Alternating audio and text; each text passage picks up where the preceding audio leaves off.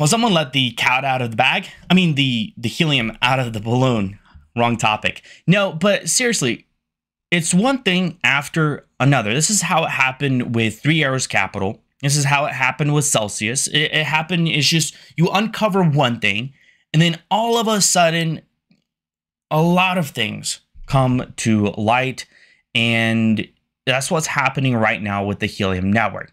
Personally, I've been a supporter and a critic of the network for going a year and a half now or so, because there's been an opportunity to make money with it, but then also there's a lot of shady things that have happened with the network that you have to call out on.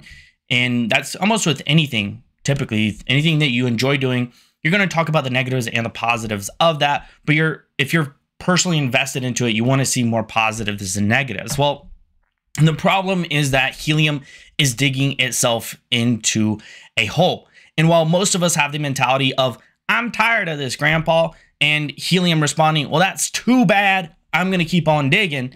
That is the problem. Helium is currently digging its own grave, and most of us miners will only be able to attend the funeral because, as one, the issue of them hiding data credits and hiding the fact that they're only generating $6,500 a month in revenue, on top of them now hiding and removing Salesforce and Lime logos from their website because of a cease and desist letter from Lime, it only continues to be a snowball effect, and I would not want to be at the end of that snowball. With that said, smash up the like, subscribe, hit the bell icon for notifications. As you know, this is huge.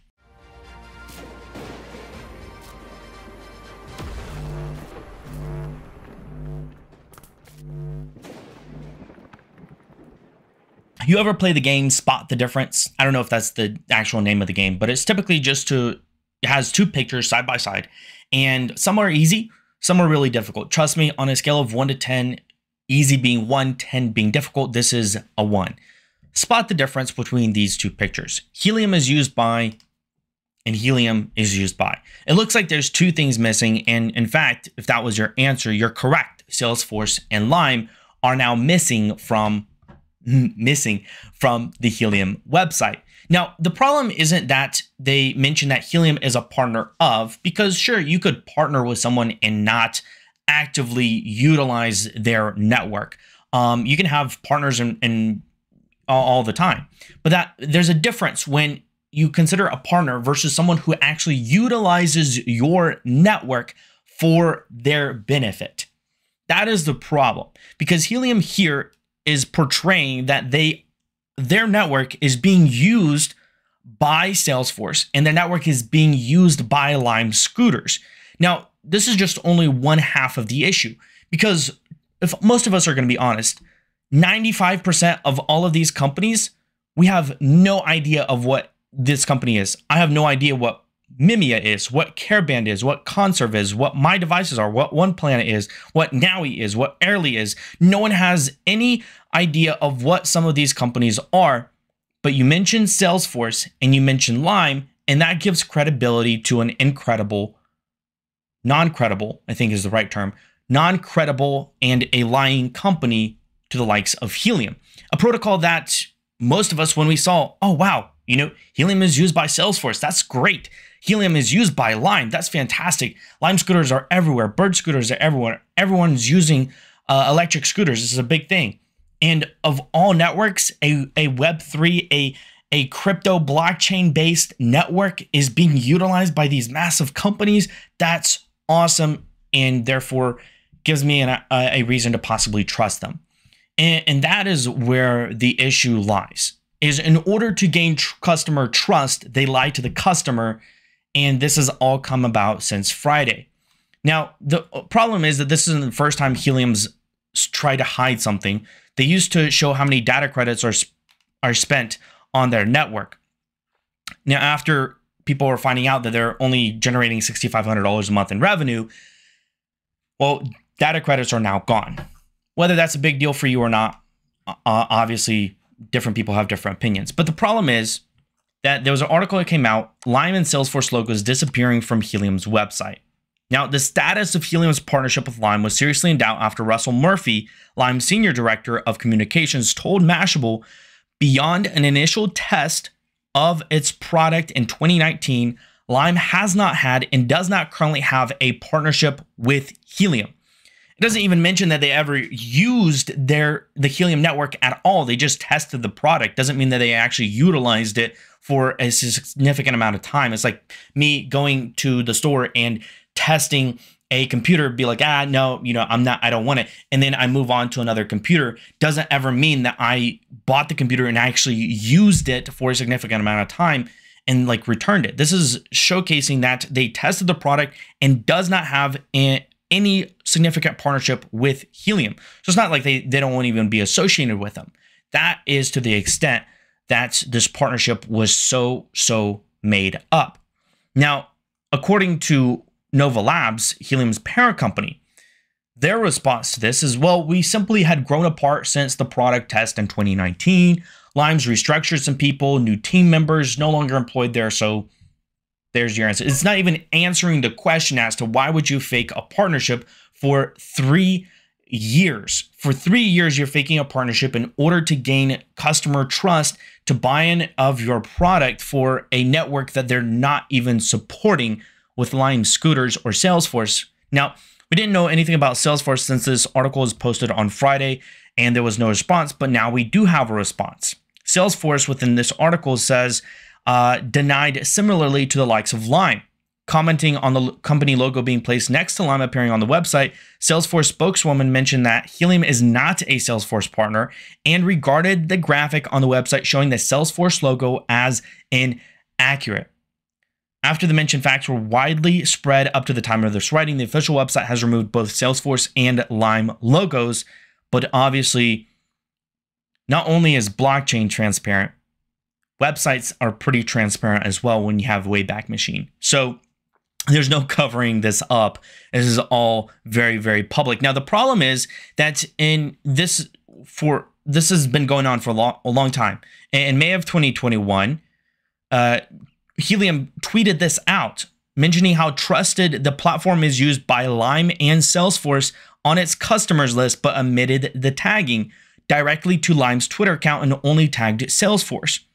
So they didn't want Lime to figure out that they're trying to put them on a list of companies that use their network, because imagine being called out by a very popular brand. Lime was very popular in a lot of cities, and electric scooters were a very popular thing. Imagine during the start of a bull run within the crypto market in May of 2021, when everyone was looking at Helium, it was gaining a lot of popularity because the profitability from mining the Helium token was huge. And you put a whole damper on this when the company you mentioned, one of the only companies people could relate to on your website, mentions we have no partnership. We don't use Helium's network. We haven't used it for 2 years. This is a fake partnership. Imagine like that. That's like putting dirt on a hot fire. Just puts it out completely. And that's something like I don't know what this is going to resolve into. It may not. Nothing may ever even come out of this. But this is directly misleading investors. And there's a lot that could possibly come out of this when it comes to legal issues for Helium. In fact, I'm pretty sure that Lime is sending a cease and desist letter, or was preparing a cease and desist letter for Helium because of this situation. And as CoinQ reported, Helium was recently accused of being shady business. Not after the event, yesterday the project was said to intentionally take advantage of partnerships for the purpose to attract investors. Now, what's interesting is this has been going on for a long time, and it's been going on with other companies. Now, this was an article by Forbes where it mentions that investors are hoping their patience pays off after hotspots launch. Partners like Lime, Invisileash, Agilus, and Nestle are already on board as customers. It's just a blatant lie at this point. You've got Lime here, and no one's really talked about Nestle, which I think may come out to be, we may find out more down the road. But Helium cites Nestle's Ready Refresh delivery service, which refills office water coolers, as another example of a seemingly mundane business that could benefit from the hotspot, mentioning later on that it will ultimately save them tens of millions of dollars a year. What company doesn't want to save tens of millions of dollars per year? Name a company. You can't. Then the problem is Nestle wasn't even a partner of the Helium network. Even on their erased list and their updated list of partners, it's not even up there. Let's go back over here. So this is their current partner list. Nestle's not even on there. Why wouldn't a brand that could possibly, a massive brand, Nestle's a big company, why wouldn't Nestle want to save tens of millions of dollars a year by using the Helium network? Why? Obviously, there may just be more to the story, but this was continued even more so by Frank Mong, who's the chief operating officer. So if you think it's just the CEO that's involved in falsifying partnerships and lying to the people in the people's network, it's also the chief operating officer. He mentioned that the Helium's network with Nestle Ready Fresh, which monitors offers fridge, as an example of an early success story of Helium. This article talks about some of the details behind some of their partnerships in the early days, which is obviously how many of those partners are actually true and how many of these were just completely faked. And this also being shared, this is by Frank Mong on a Helium blog post, where he mentions specifically, we are very fortunate to work with partners such as Invisilish, Lime, Agulous, and many more. And so, if you're going to lie about one partnership, why not lie about all the rest of your partnerships as well? So, it's going to be interesting to see what else comes out of this whole ordeal that's happening with Helium.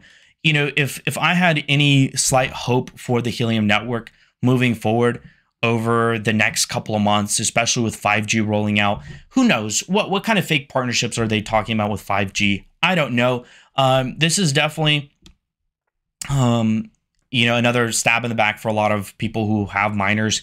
For those holding out hope, personally for me, I've sold all my HNT. As soon as I mine HNT tokens, I sell it, just because I literally have little to no hope left within the future of the protocol when it's being built it's built on lies, literally built on lies. The only reason this protocol has been successful is because of lies. So when you have that, you can't really trust anything else that happens. That's at least my perspective. That's my opinion. That's where we are right now.